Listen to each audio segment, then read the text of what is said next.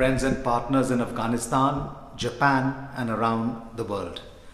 It is my pleasure on the occasion of the International Day of Biodiversity to mark the occasion with the signature of an MOU with the Botanical Gardens Conservation International, BGCI.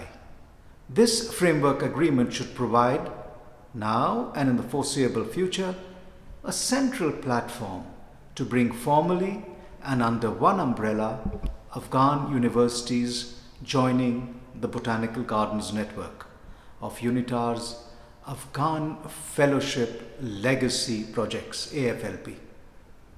Doing so on this day and from the splendid Geneva Botanical Gardens, which you see behind me, a deep and symbolic moment for all of us.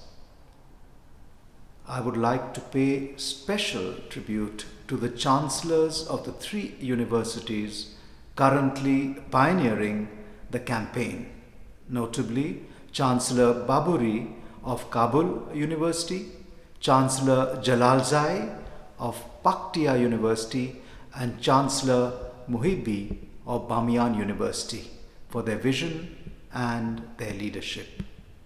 Dr. Paul Smith and his colleagues at BGCI International have been unstinting in their support.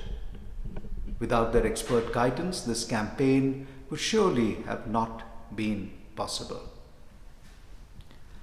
Having dedicated many years of my life at the United Nations to the development of the Sustainable Development Goals, I can but feel particularly gratified that by rallying around our Afghan partners in their quest to create botanical gardens, we are in fact addressing in one single practical elan so many of the objectives of the SDGs, from food security to health, education, sustainable cities, climate action, life on land, not to mention the myriad social and cultural benefits that a botanical garden can bring to a community.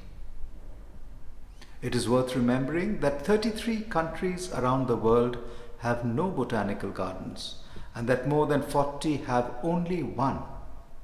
Often these are also countries that need the ecosystem services of a botanical garden the most urgently.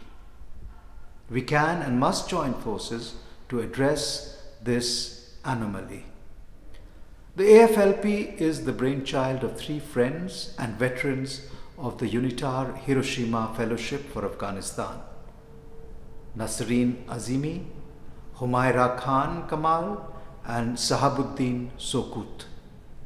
When after an exceptional 15-year run, the fellowship wrapped up in 2019, they felt ardently that its many experiences, stories, and strengths need to be shared, and that its unique network in Afghanistan and worldwide could provide a strong foundation for future projects. The experience of Hiroshima and its spiritual and symbolic heart.